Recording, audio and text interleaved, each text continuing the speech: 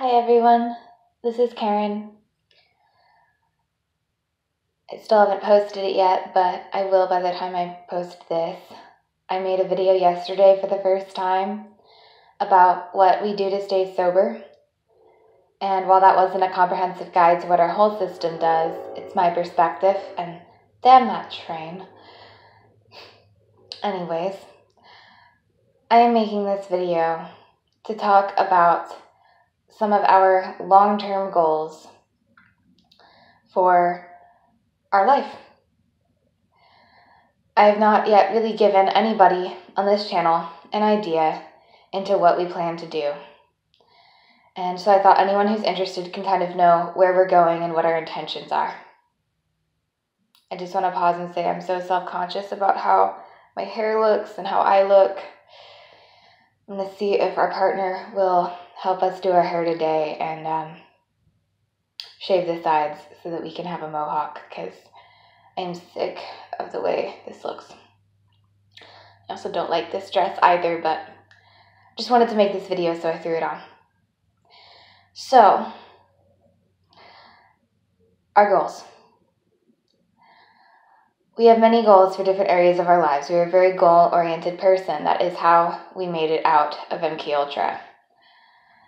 We do not like to just sit back and let things unfold as they are, which is kind of one of our character defects, but it's also one of our character assets. We have a very strong idea of what we want and need, and we work extremely hard for it. My biggest goal for myself is to have a farm. It feels like a pipe dream right now, but it's a long-term goal of ours. Ever since we worked at this organic farm project where we got to do various different types of gardening and farm work, we've realized that a sustainable lifestyle in which we are truly self-sufficient, growing our own food and providing food for our community, is how we want to live. We are not interested in living too much of an urban lifestyle. We've never liked big cities. And so our goal is to move out into the country, buy a small plot of land, and start farming it.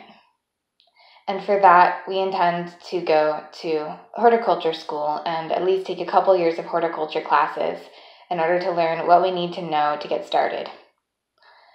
We know enough about agriculture to know that we know practically nothing, so we don't anticipate that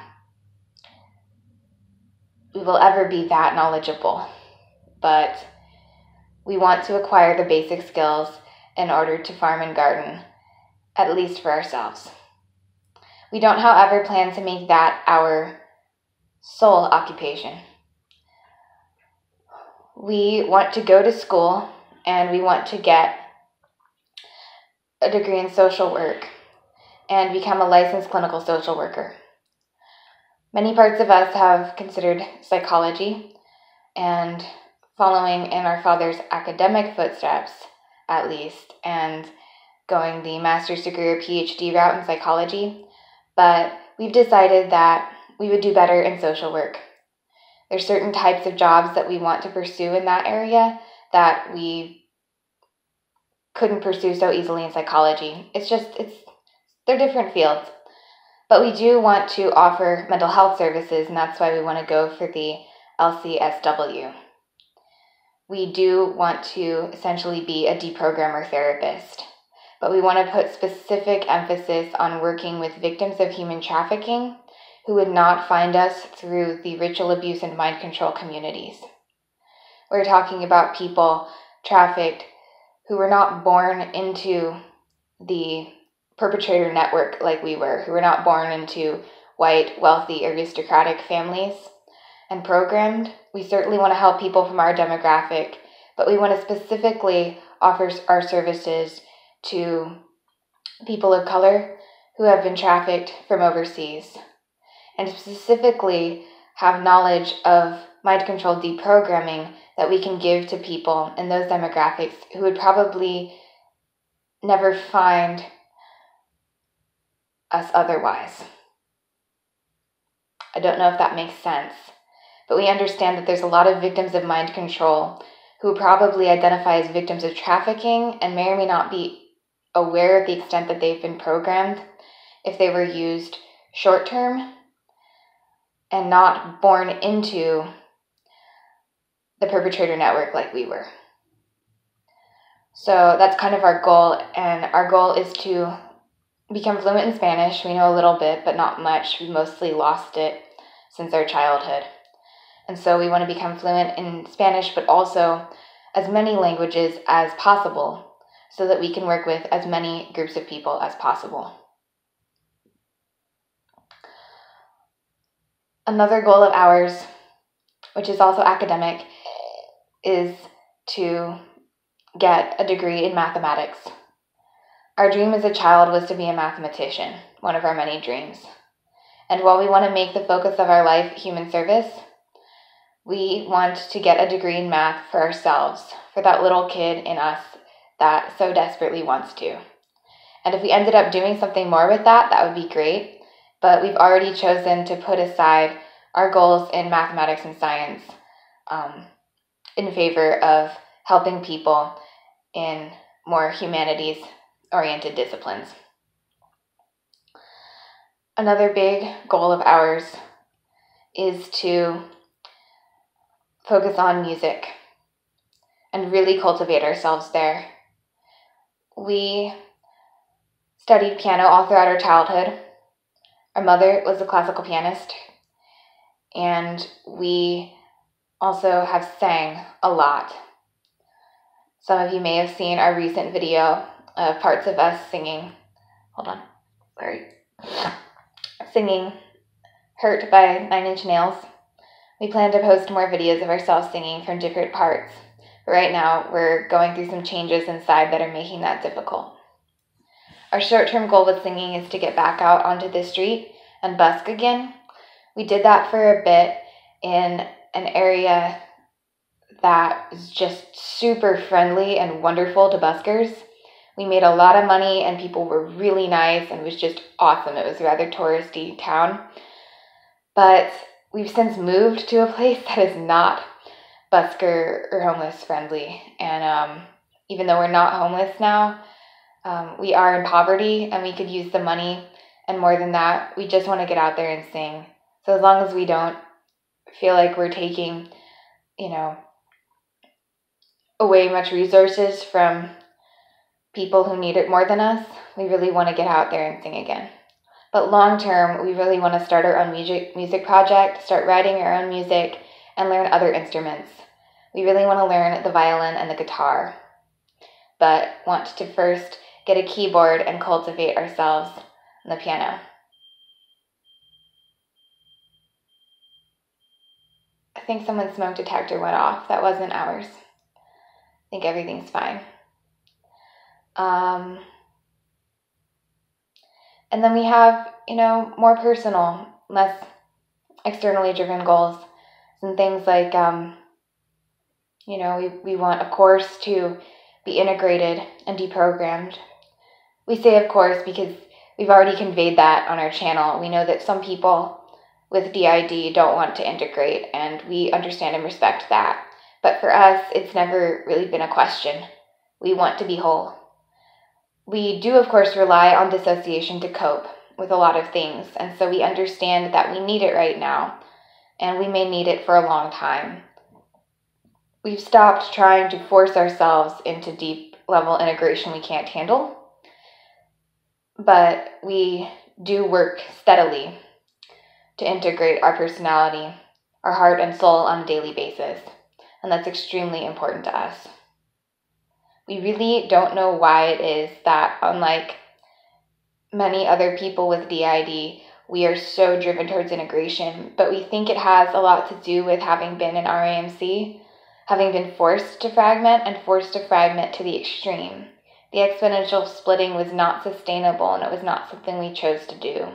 And we think that if we had created a much smaller number of dissociative parts, more on our own, then it would feel more like us. that DID would be something that we identified with more deeply. For us, it's like a mark of our abuse, and we've worked really hard to see it differently and to not be so ashamed of it, but a lot of parts do want to get rid of it because they feel like it's part of our victimization and they want to overcome. We know some of that is healthy and some of that isn't.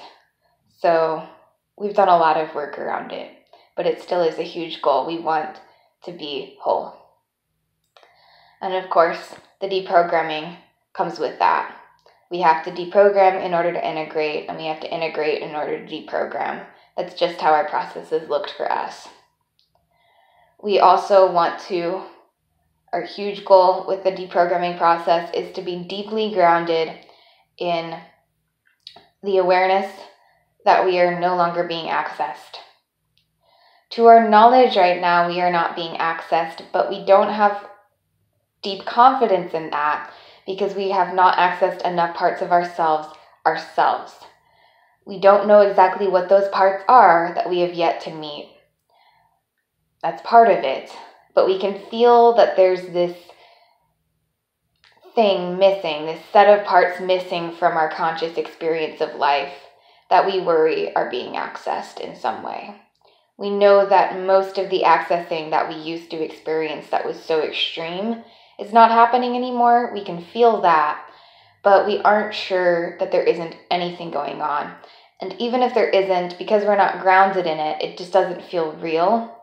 So what we want is to not only prevent and stop and take care of any accessing that is happening right now for ourselves, but to be deeply grounded in that, to really feel like we have control over ourselves and our lives and that no one is controlling us. We want it to become real. And a lot of that also means going into our inner worlds and deprogramming parts that are using each other inside, which is a big part of our process and something we're deeply involved in right now. So, what are other goals? Another big goal of ours is to have kids, have a family. And that is something we are obviously extremely nervous about, given our background.